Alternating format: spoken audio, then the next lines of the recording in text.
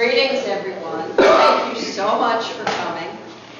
This is one in our ongoing series of what we call our Pacific Connections Lectures. And why do we call them Pacific Connections Lectures?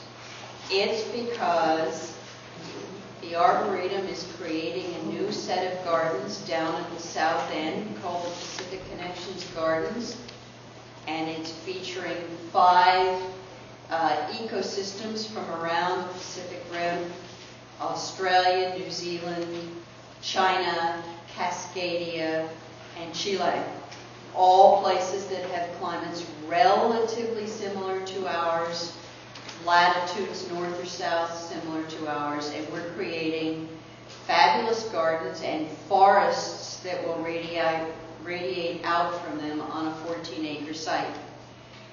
So Frank came to Dr. Watt's lecture and he said, I was a senior at the University of Washington when the Thomson Expressway was going to go in. We students were looking for some way to be activists. 1972, right? It was the time when some of us did things like that. We won't say what we did. He's now an attorney in Stanwood, and he has a story to tell you about how that awful roadway that nearly ran down the west side of the Arboretum and nearly did as much damage to us as 520 did a decade earlier, how it was stopped. And if he leaves us any time, I'll tell you a little bit of a story about how we picked up his mantle to make sure that when 520 gets expanded next year and the year after, the Arboretum gets some good things out of it. Frank.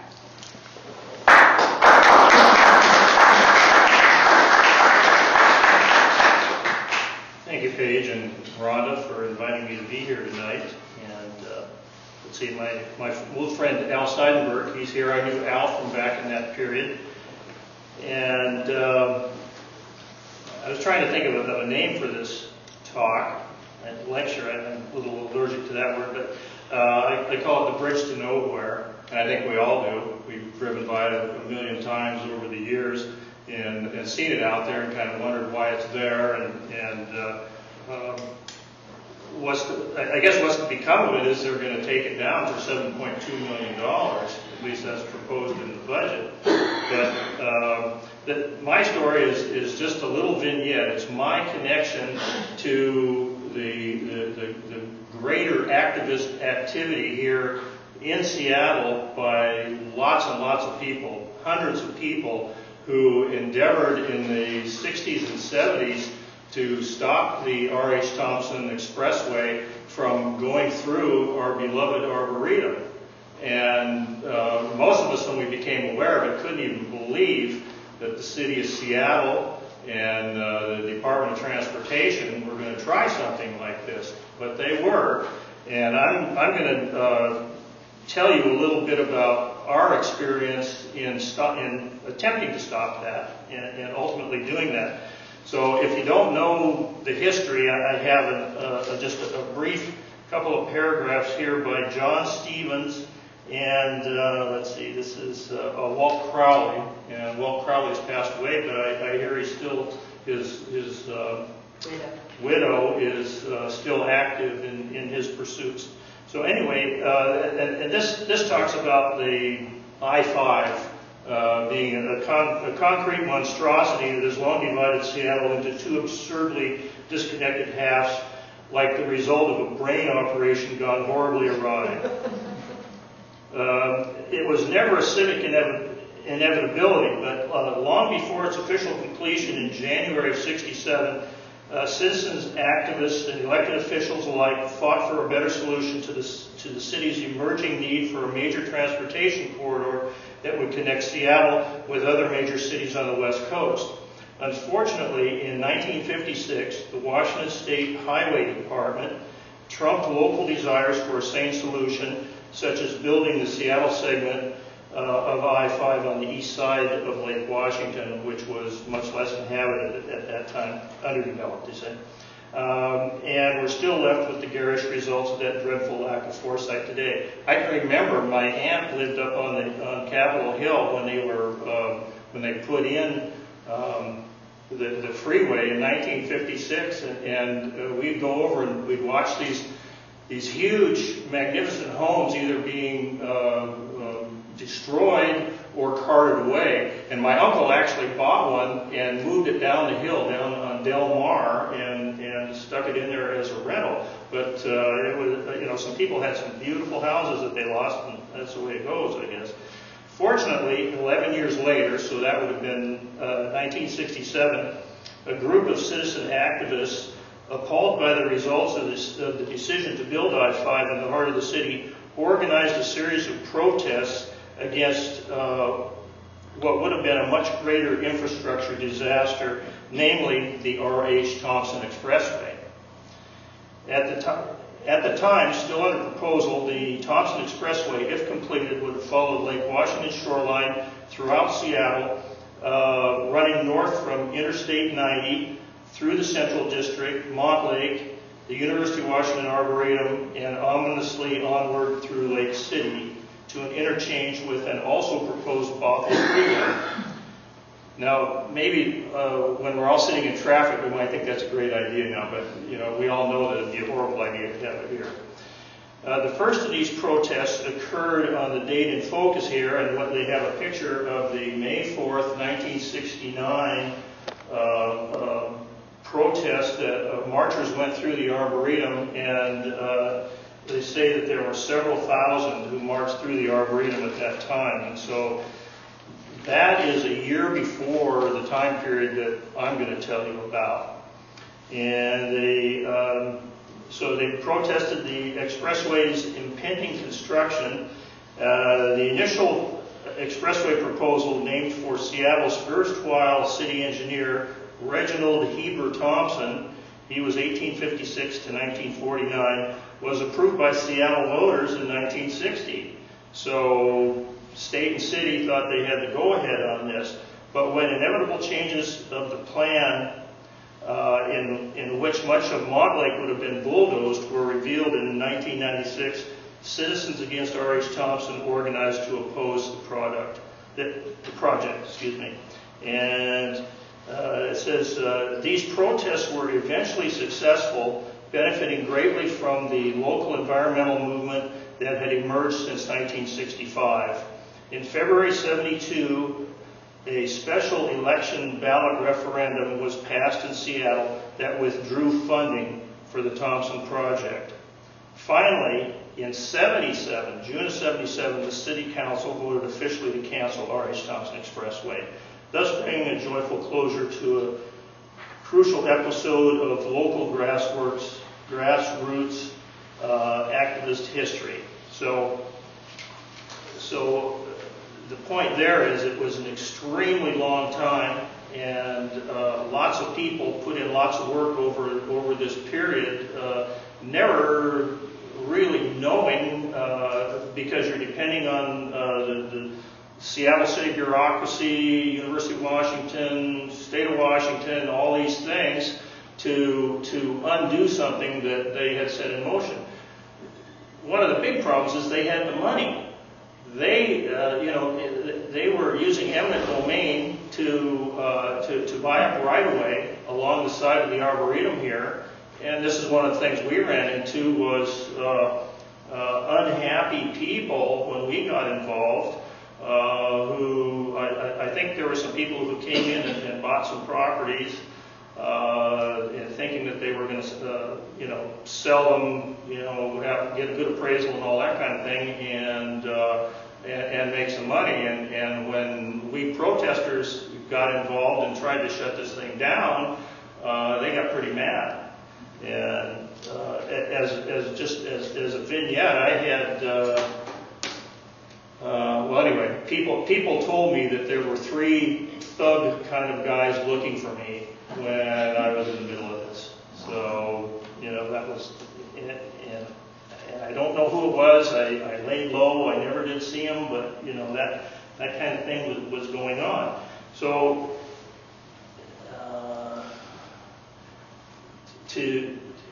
the picture that I want to give you then is how I became involved in this with my little group from the University of Washington and some other groups. And basically what we wound up bringing together was of course we had Citizens Against R.H. Thomson, and they were called CART. And they had been battling this for a long time, as well as a couple of local environmental groups. And I guess I better go back a little bit. My involvement started in 1969, around when my cousin Steve Boyd got elected student body president at the U. He and I were both seniors at the U, and so, excuse me, I got to be, through nepotism, whatever, on part of his governing group at the University of Washington, the students. And so we decided, and a lot of us were anti-war protesters. And so there was a lot of energy around that, but we were feeling very frustrated that no matter how hard we tried to do anything, the federal government would not listen. And so we thought, well, how can we put our energies into something in the community that might be beneficial to the community? So that was our thought. And to sort of accomplish that, I was sent back to it was an educational reform conference at Knox College in Galesburg, Illinois, over Thanksgiving of 1969. And at that conference, there were members of colleges and universities from across the country, and they were all there trying to figure out how colleges and universities and their students could be relevant within their own communities. And part of who was there in order to work that were representatives from Saul Alinsky's Grassroots organizing organization in Chicago. And let's see. So they were there. So we went through this. It was kind of a week-long thing for Thanksgiving, and I met a couple of organizers from Saul Alinsky's Institute, and you know, Barack Obama was connected with Saul Alinsky, you know, and he's just a community organizer. Look what that got him. And so we were doing a little community. You know, we wanted to learn about community organizing, and so. We decided that we would have a get-together in Seattle to try to do some community organizing, but that we needed to identify what project we were going to work on and who would be involved, and we had to get organized. So we contacted Saul Alinsky and these two people that I met, and they said that they would come out if we would pay their airfare and their stipend. And so great. So I went back to the UW student board of control, and I said, you know, I want to put on a program that's going to aid the community, and we want to do some organizing. And of course, everyone on the left was really in favor of it, and everyone on the right, like the fraternities, they were absolutely against it. But anyway, I talked them out of $325. Okay, and what can you do with $325? Well, the Saul Alinsky people agreed to fly out standby for $25 apiece. Okay, so that's $100 round trip, two people from back and forth to Chicago. Then they had to get a stipend or an honorarium or something. It's had to, and usually they charged $100 each. Well, they agreed to take $100 for both of them. And they also needed transportation, and they needed food and lodging. So originally we were going to try to use a dorm at the university and have some space there. The university said no, absolutely not. If this is anything, you know, that could be political or whatever, no. And they even gave us a bad time about the ASUW funds that we were using, but we asserted that those were student funds, not university funds. Keep your hands off. We get to do with it what we want. And so anyway, we got them to come out. My car was a Desert Beige 64 Chevy. That was the car that went out to the airport and picked them up, brought them back, went to the store, got all the groceries. We went down to the Pike Place Market, the farmer's market, and we had a couple of, the place that we got was basically kind of a commune that our group had that was over here in Montlake, about a half mile from here. It was a nice house, very nice house. And so a couple of the people there were good cooks, and so they told me what, we're going to have 300 people here for 3 or 4 days. We're going to need food and all that sort of thing. And so we're going to just have some good old hippie food. And so they sent me down there with $75. I got 30 pounds of stew meat. I got big jars of peanut butter. I got brown rice. I got all kinds of vegetables. Everything for $75. Threw them in the 64 Chevy, brought them back, and they, we had a group in there, and they started cooking things up, and we had 30 gallons of stew to last us through this long weekend. Well, anyway, and we also got our people out here too. And another little aside to this was that being up at the hub, involved in student government, I was in the Departmental Affairs Committee. It was our big title. But there was a local journalist at the PI who was an education writer, and he insisted on barging in, 3 times a week to find out what we were up to.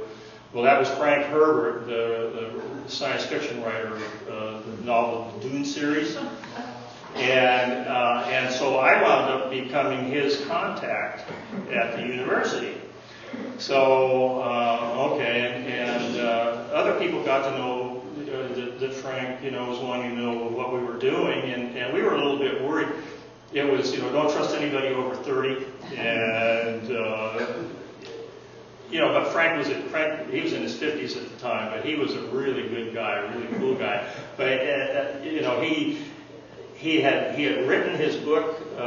Dune had been published, but it hadn't taken off at all, and so he was always talking about what the themes and the plots were, and how it was environmentalist and all this kind of stuff, and tried to get us excited about maybe buying his book or something.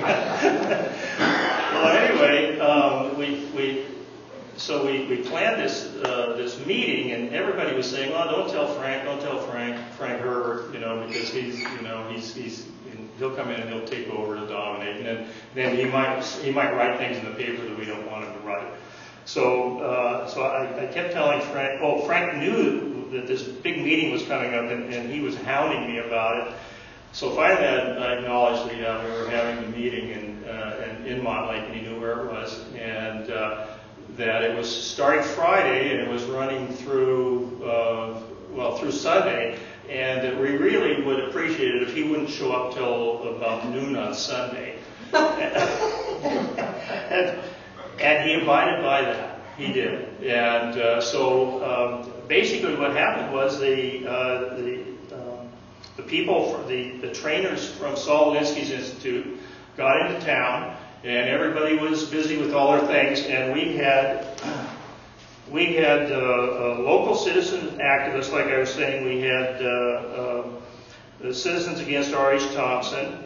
We had 2 or 3 environmental groups that were involved. Maybe some of you were involved in those groups at that time. We had the Sierra Club. We had the Audubon Society. We had Associated Students, University of Washington. That was us. We had the Seattle Garden Club. We had Montlake residents, we had Broadmoor residents, we had Madrona residents, and we had Central District residents, and we had the Black Panthers. We had these guys, we were in the midst of our thing, and 4 or 5 big Black Panthers came in, and they had their berets on, and they had black leather jackets, and they were very polite, and they were concerned not only about the Arboretum, but about this R.H. Thomson going through the Central District. And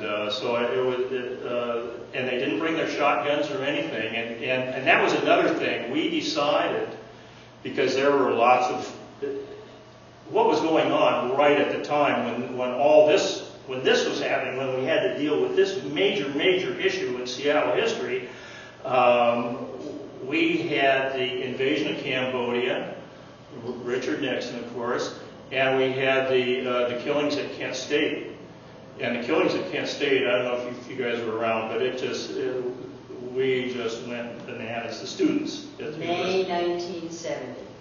Yes, May 1970. All this is happening in May 1970.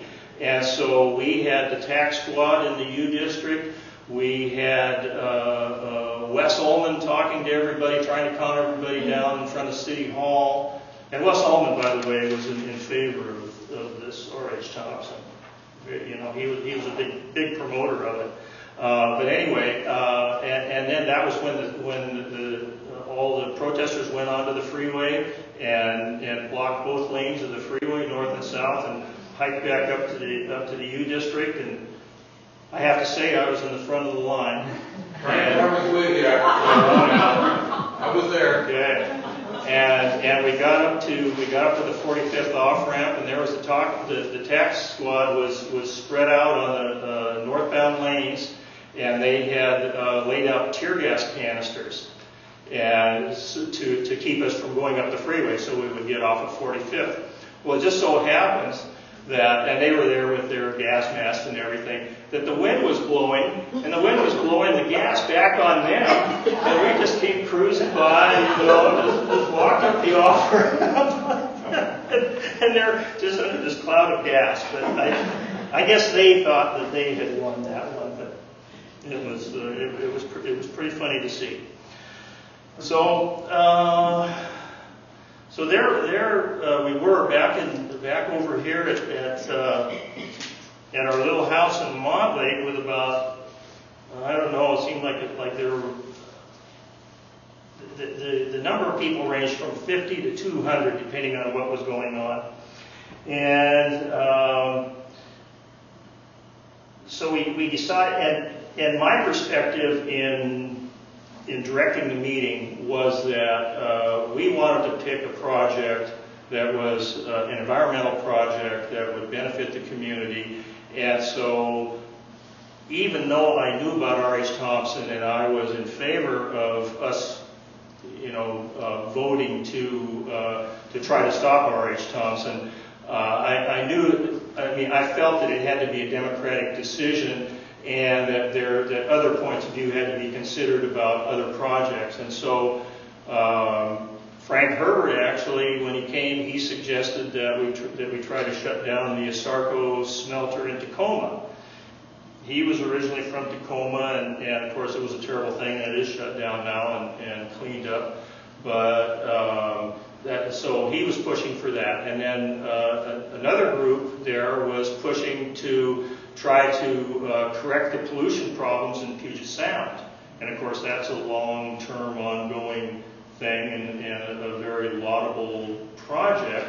And then the third choice on our ballot was to try to do something to stop the R.H. Thomson Expressway. Well, and we knew that time was critical on the R.H. Thomson, and I wondered if there was enough time at all to realistically do anything. Like in my law practice now, if somebody came into me and said, oh, okay, there's a major road construction project that's a freeway, and they have all the money, and they bought all the property, and they have all the construction guys are ready to go, This is Sunday, and it's going to start on Thursday. What can you do? I would say, I think you're out of luck. And so in the back of my mind, I'm thinking, this is a David and Goliath battle. It's something that I don't know if we can do it, but by God, we have to try. And so I gave, so everybody, Frank Herbert gave his speech, everybody gave their speech, and I gave my speech. And in my speech, I advocated that we try to stop the R.H. Thomson. And I said, and we'd been having training by the Alinsky people all weekend, training in different techniques and how you actually get to the seat of power and make things move. And the model that they had been teaching over the weekend was a model that they had successfully used in Chicago in stopping Commonwealth Edison, big power company there, from putting a huge power line right through the middle of a poor neighborhood. And they were successful in doing that. And so they told us everything that all the techniques that they used to stop that. And of course, one of the techniques, the way it developed was that we decided that we would contact. I'm getting ahead of myself. Okay. So before the vote, then Frank gave his speech, and then I gave my speech. And so we're in the living room, and a group of people like this, and he's sitting right on the floor right there, And he's so excited. He was in his 50s and kind of short cropped hair and a big full beard and just bounced around. He was very much engaged, and he loved to see us doing this. So anyway, in my talk, I said that the Arboretum is such a treasure. And it's something that's going to be so important to Seattle for generations upon generation that even if we lose, if we don't take this opportunity to try to stop these guys, because, really, they know not what they do. They didn't know. Wes Ullman and the state and University of Washington and all that. Oh, that's another thing. We knew that the foundation and the Arboretum here could not get involved because of their, the structure of ownership and control here, which is the city of Seattle and the University of Washington. And so they were quietly rooting on the sidelines for us. We came to find out that the faculty senate at the University of Washington, our professors, our trusted mentors who had taught us everything about life and how to live it and how to pursue a lifestyle and a livelihood and all that kind of stuff, those guys had voted for the R.H. Thomson Expressway. The university had approved it. And the city of Seattle, the city council, well, they were all behind it. State of Washington, they were all behind it. And they, like I said, they had the money, they had everything. And, we thought, boy, the professors, they just don't see it. They don't know. And it was like a maturity moment. It was like, okay, they really don't know the truth here. And we hate to go against them, but we're going to have to. So anyway, I gave my speech, and in my speech, I said, the way I see for this thing to be organized that might be successful if we can get past this first hurdle, which is the construction thing, started imminently, is to organize ourselves like a Muslim jihad. And nobody had ever heard of a Muslim jihad before. Well, I had heard of a Muslim jihad because I was a philosophy major, a senior, and in philosophy 403, philosophy of religion, taught by John Chambliss, who is one of the greatest professors I've ever had. Do you guys know him? What's the connection? Yeah, well, anyway, John Chambliss had, he was teaching this course, and he had just taught us about this concept of jihad. Well, from what he taught us, the concept of jihad is a peaceful one, and it's a concept of everybody working to do their best, whatever they can do to their ability, to do a beneficial thing for the community. Like you pick a project and everybody contributes however they can. And so in my mind, that was the ladies in the garden club could talk to their neighbors, talk to their group, write letters, make telephone calls. Everybody could do that. And everybody, Citizens Against R.H. Thompson, they already had experience with the politicos. The environmentalists already kind of knew what was going on there, and so I said the only, in my mind, for this to work, it's got to be decentralized, and everybody just goes out, you just impact the whole community, and everybody just does whatever they can, and your goal is to stop that R.H. Thomson Expressway, and peacefully, but any way you can. So Frank was taking notes on this. Well, we took our vote, and sure enough, R.H. Thompson became our cause célèbre. And as soon as we decided that, what was the vote? How close was it? It was almost unanimous. And we had representatives of all these groups that were voting, and maybe about 200 people voted. And I would say that, the one or two that were promoting the other issues, voted for their own issue, but everybody saw that there was a critical need. We all realized, we had a snowball's chance in hell, but, we just, I don't know, maybe it's that youthful optimism, you just have to go for it, you just can't let it stop. I mean, now, I'm 65 now, I would say, well, okay, kids, I don't think this is going to work. But at the time, so again, then as soon as we identified what we needed to do,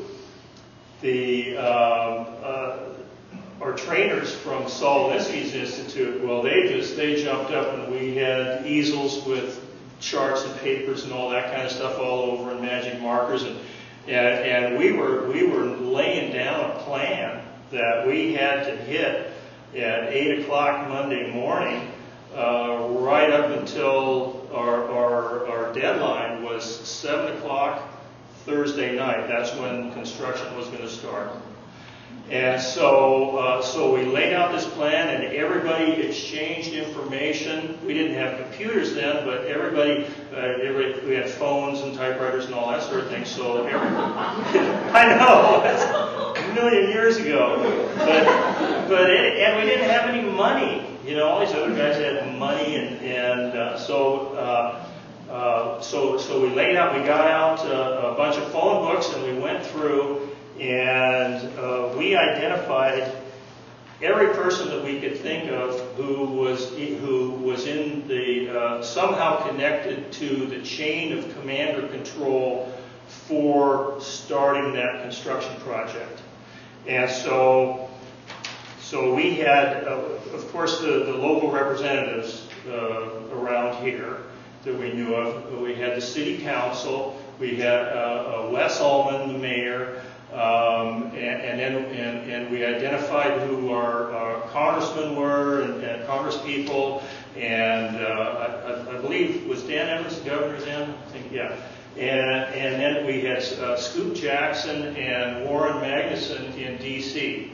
Okay, and so we had a list that was deep and broad of everybody who needed to be contacted and told, stop this construction, don't let it happen, it's a horrible idea, The people are against it. All the people are against it.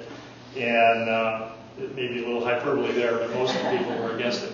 So on Monday morning, everybody, and since we were decentralized, it was, and then we decided that since citizens against R.H. Thomson and the environmentalists had been involved so long, that they would probably be good for tactics and strategy.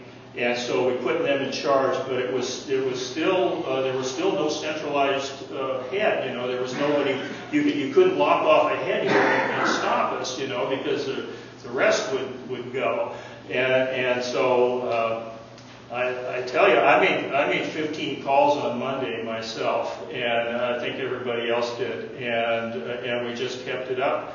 And we just went up and down the chain of command. Everybody, if they were a little bit player or a big deal, they were all contacted. And we just kept it up. We kept it up. We did it relentlessly.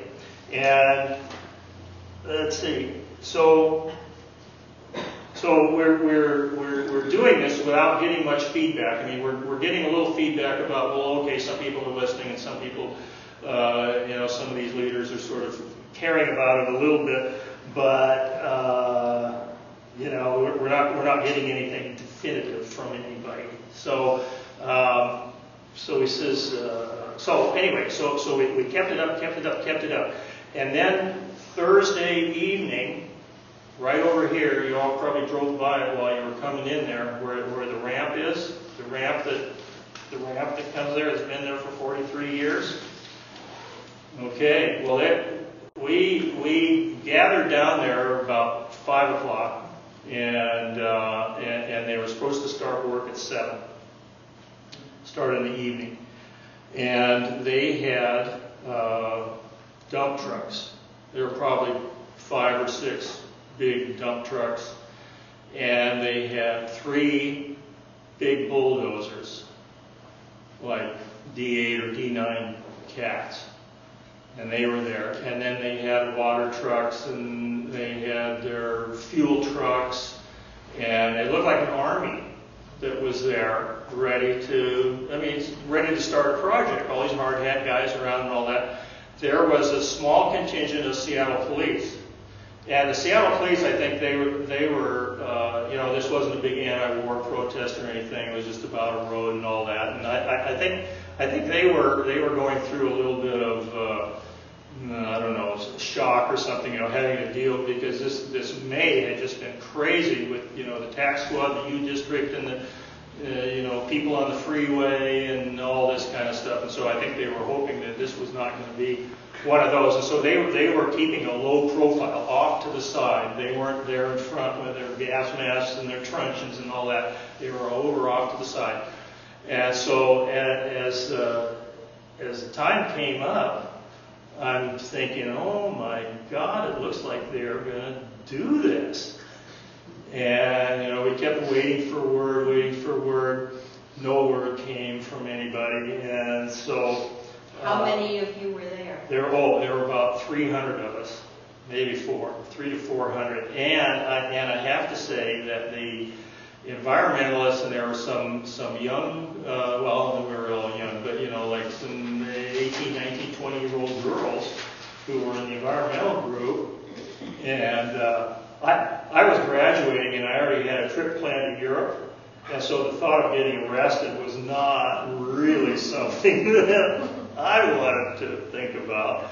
But these girls, they're saying, okay, we got some chains and stuff and some locks. We're going to chain ourselves together in front of those bulldozers. And I'm going, well, God, if you guys do it, I'm going to have to do it too. And so there it was.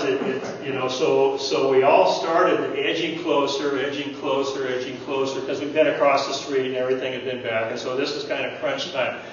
And so the operators for all the equipment at about 6:45 or so, they all climb up into the cabs of their rigs, and they're all talking on the radio and stuff like that.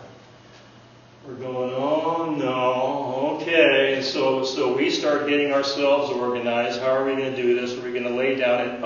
And we had pledged nonviolence, absolutely nonviolence, because there were some people there who wanted to monkey wrench this thing. The monkey wrench gang, where you sabotage and all that. We says, no way. This has to be peaceful. There's no other alternative here. And so, you guys, and people want to put sugar in the gas tank and all that. But we said, no, we're not doing any of that stuff. This is all going to be peaceful. And these little girls, they're wait a minute, what's going on? But they were getting their chains on and they were getting ready to go. And so it's 6:45 and it's 7 o'clock.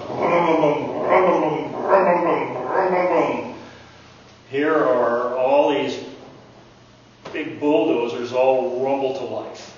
And I thought, well, this is bad. We're not going to have any luck here.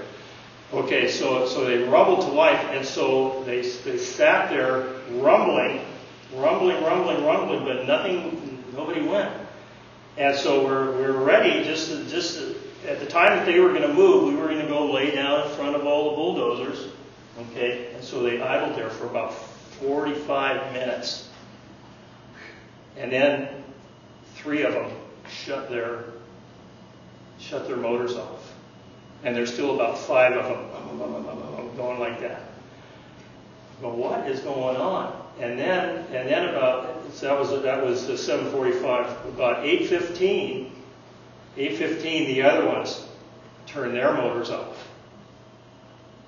And we're like, we didn't know if we should be elated or not, but we thought we should. And so, since we were nonviolent and all that, we just asked one of the operators, what's going on? Oh, he says, I guess you guys won tonight. He says, we got a call and we're postponed until Monday night at 7. And this was Thursday night, so over the weekend. So something in what we had done had got some power, some people in this power curve, had got them to say, looks like something's going on here. And so let's give us some time to think about it. Well, we kept up our full court press with phone calls and all that kind of stuff. Just kept going. And we thought, well, we're going to have to be out here Monday night again, same thing. Monday during the day, came out of the mayor's office. Oh, we're going to postpone this for 2 weeks now. We've got some technical things we've got to think about and all that. Well, then that 2 weeks then became another 2 weeks, and then it became a couple of months. And when the motors went off, everybody in unison just cheered. It was like we had done something, and we didn't quite know how we'd done it, but it worked. And then after that, people in the community and all that just kept this pressure up. I don't know. It was because everybody was given the task themselves to monitor themselves and to try to do this and to try to keep the pressure on and to try to stop R.H. Thomson. And by golly, it worked. We just kept stopping it. And finally, Wes Ullman and the city council, I think the garden club really gave an earful. Finally, they said, okay, we're just going to. They felt like they were loggerheads. We're going to have to just turn this over to a vote of the people by referendum. And they did. And the people of the city of Seattle said, no way. You're not putting that thing in. And even so, so the referendum actually defunded it so they wouldn't have money to do this. But the city council didn't actually put the permanent kibosh on this until 1977, which was another 5 years. So that just shows you how slowly these bureaucracies move. Do you remember what the vote was on the referendum, percentage-wise? Well, I'm sure it was, I don't know, I think it was 64%. No, against the freeway. Against it, yeah. Is that kind of what you recall? Yeah, I was just curious. Yeah, I think it was a significant majority. Yeah. And anyway, and so somehow the will of the people through perseverance overcame this great bureaucratic inertia that had been set in motion, and it was just, today with all the things that we face, that people are against and all that the bureaucrats or whatever, the powers that be that they want to do, it's so hard for true personal democracy to overcome. But this is an example of a time when it did, and so that really is something that I carry with me. That how marvelous it was, and it was thousands of people, thousands of Seattle citizens of every walk of life doing whatever they could to try to stop something that would have been a real tragedy. And so that's kind of my part about what I was in to stop that, and aside to that is this connection with Frank Herbert that I just want to share with you. And so I knew Frank, and after that I went to Europe and came back and kind of continued to work on things, and I lost touch with Frank. Well, my wife and I were up in Port Townsend, and I started practicing law in Stanwood, and I was over in Port Townsend in about '83 at a restaurant on the water, and I heard this commotion going on, and I looked over, and there was Frank Herbert, and I hadn't seen him for 12 years or so, and I said, and he was raising heck about somebody, they put salt in his wife's food, and she had a medical condition that couldn't handle salt, and so he was getting down on him pretty good, and he was in the middle of a tirade, actually. And I went over, kind of when he finished, and I said, Frank, it's me, Frank Butler from the R.H. Thomson, University of Washington. And he looks at me, and he looks at his wife, and he says, dear, he says, this is Frank Butler. He's the Butlerian jihad. And well, I didn't know what to think of that, and I introduced my wife and everything. He says, I hope you don't mind. He says, I revised my book in let's see, I guess it was 1997. It was the Berkeley edition. And he says, I put you in it. I said, okay. And so anyway, so I'm going to just show you two things. Okay, this is a book written by his son after he died, and it's called Dune, the Butlerian Jihad.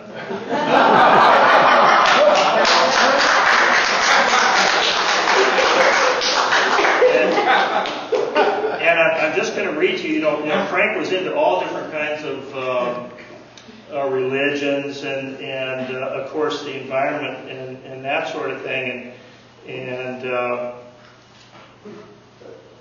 so so this idea of jihad, I think, really intrigued him, and I think he was impressed by our whole group and what we were able to accomplish, and so the credit goes to the group, that participated in this thing. But I just want to read you here what this is in his 77 edition, the Berkeley edition of Dune by Frank Herbert.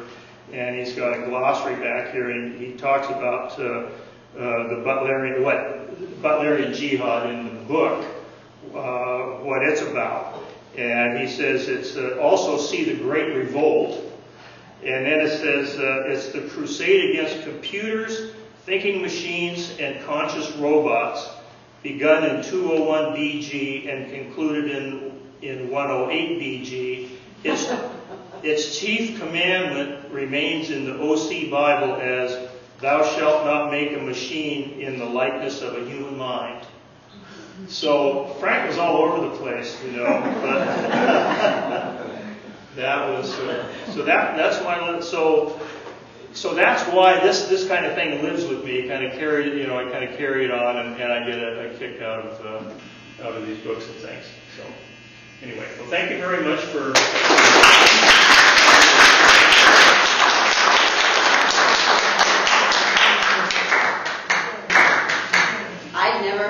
I'd heard bits of Frank's story before, but it is marvelous to have it, and Al Wagar has captured it all on tape.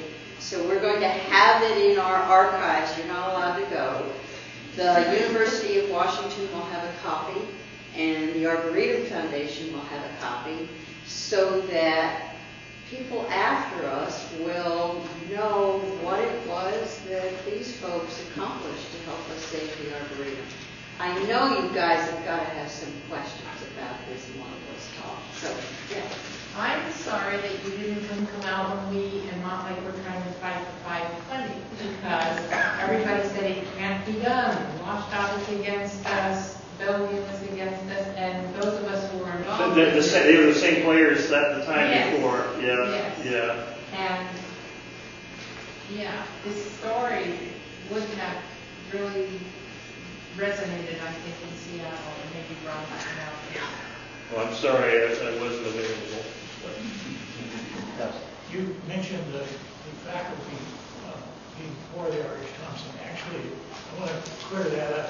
Okay, yeah. Well, yeah, and I'm sorry if I offended anybody on the faculty or anything like that, because I know there were people on the faculty who were on our side. I just want to say the person who really led CART and who organized this community was Professor of Mathematics, Maynard Armstrong. Great, And then there was another faculty member who lived in a house over here who discovered Don Gibbs, who was in Chinese studies, was active. who discovered that the highway department was buying houses, Yes. lending them, leasing them on a 30-day lease with no maintenance, with the idea of reducing the value of the houses in the neighborhood so they could buy as many as they wanted to, as cheaply as possible. Yeah. And that was what really turned this community So around. Arsaud's daughter is here, That's me. and that's you. There was also a lot of pro bono legal assistance I'm sure there was. from faculty at the law school. Oh, good for them. There were hours and hours devoted week upon week for years on this, and strategy meetings and, you know, political liaisons, you know, legal challenges. It was an immense effort. It's great to hear about the piece of disability. This was an amazing amount of time back. Yeah. I mean, there were and I'd like to learn more about that. I really would. There's some good somebody at Seattle U did a thesis on this and lays out a lot of the history and a lot of the behind the scenes with the newspapers, and it was just a tremendous effort that went on for a long period of time. Yeah, I knew there was a forestry professor as well that was helping us, and I mean, I knew there were individual. This man here was involved, right? You were in CART. And your name, sir, is? Bill McCoy. Bill McCoy. But my vivid memory in high school, when we didn't have internet, was never being able to get back home from the rent at night. Because my father was on it every single night. Well, good for him, you know. And are you writing something up about that? Because this is a history. I mean, it is a history, and there are a lot of it, that's been written in bits and pieces. That's available, but also just the referendum that happened wasn't the city council putting it on the ballot. That was the collecting signatures. Huge. Oh, a huge, yeah, to okay. get it on the ballot, requisite numbers. So it was huge. It's been great. probably been interesting to hear your piece and the extra, the visibility and the broadening of the movement. I think is terrific. Yeah. It really did, it really was quite a citizens effort. Well, thank your dad and all of his colleagues. Yeah, he passed away a couple of years ago, but it was, I think, really quite a legacy.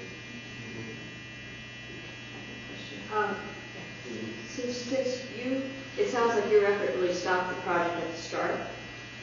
I want to know about the ramps. How did the ramps come into being and stopped in the middle like they have been all these years? Well, I think they put in the floating bridge. I don't know this for sure, but I'm maybe somebody does it. They put in the floating bridge and they just had all the hookups, that they were going to add later. So 520 went through around 1959-60, and the plan was to connect 520 going east-west with this expressway, the R.H. Thomson, that was planned to go north-south. So the ramps were put in as the intended connectors to the expressway that would come later. But they were put in at the time of 520? Yes. And And just so they sitting have sat there since 1960, and when we're done with questions, if you want to know about the fate of the ramps, I can tell you the 2012-13 story about how they're going away. Yeah, Dwight? How important do you think the spirit of activism of the 70s, of the Vietnam War era, was to the broad engagement that you were able to muster around this issue? And how, when you think about it, is that different today? Oh, well, I think at that time it was very important, and just knowing my student milieu, that I was in, the frustration everybody who was sort of in the anti-war camp felt in really not being able to affect national policy very well. Okay, and so there was this. So we all had this frustration, and we had this energy, and we felt like we wanted to do something that was going to have an impact, a lasting impact. That and we didn't feel like our effort to say stop the war was really producing any fruit. And so I think the frustration of the time and the energy and the willingness and all that really contributed to what we were able to accomplish, because people kept it up. They just kept it up, and the professionals were, everybody was involved. It was quite admirable. And how it affects today, I don't know. It's what's the new generation of the millennials, or who's in, who are the students now that would be, that you would be having help you. It seems like you need young energy to kind of that is optimistic, ultimately optimistic about things. Not kind of beaten down and with thoughts that things can't work. But I don't know. I think the modern younger generation does care, and they can get engaged, and we know they can sure communicate. I think the new communication advances could really help you get organized. Like if we could have done a flash mob or different things like that, that would have been pretty amazing. But I don't know that people now have the same sense of urgency about things. Do you? Do you have a sense of that? Yeah. Thank you. My question was, I was just curious if you or anyone else here knew where one could see a map of what was proposed. Because I live in a house that's south of the Arboretum, not too far off of like Washington Boulevard, and I'm just curious if there would have been a freeway through my house. There's a The called itself. Okay. Yeah. Well, Audrey put together the ultimate collection of Montlake historic photos. I'm very fortunate to be the holder of it right now. There is an aerial photo over the Arboretum, and superimposed upon it is the R.H. Thomson Expressway. I have done numerous slideshows with Audrey Hill's slides in front of groups, and when they see that slide on the screen of the R.H. Thomson going through the Arboretum, people just gasp. It's unbelievable what could have happened. And thank God for Maynard Arso, Don Gibbs, Frank, and so many people who stopped that. But the photo exists. Skip? I'm interested in some of this sort of spillover from the R.H. Thomson fight to the I-90 fight in Mount Baker in the central area a little bit later on. My question is, did the Black Panthers, they came to your organizing meeting, did they show up at any of the other protests, or do you know what role they might have? Were they there ready to sit down in front of the bulldozers? Can you fill that in that picture a little bit? Well, they may have been there. I don't recall them specifically being, they were loading their shotguns or whatever. But no, because we were non-violent. But they, I think, to their credit, they were showing support for their community, and we had a lot of kind of regular citizens from the Central District as well, and they were doing their part in our phoning and writing and that sort of thing. So yeah, there was ongoing African American. Ongoing, yeah, there was, yeah. What kind of data did you use as the basis for your arguments? Today we have a lot of studies that can document things, and we hope that if we just have the numbers, the data will convince the decision makers for us. What did you use for resources? Well,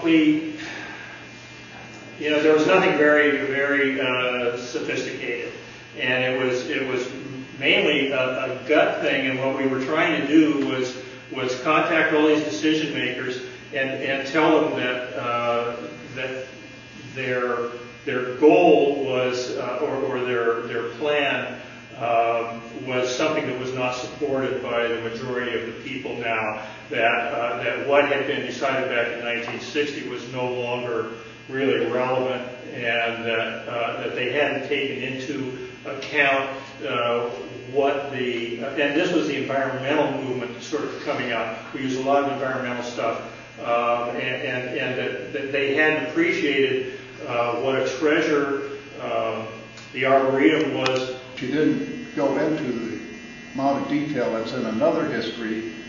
I couldn't find a reference, but she makes a reference to a history that's in the archives of Seattle University, and it is a history of the battle of the citizens to stave off this threat of a freeway through their neighborhood and the Arboretum.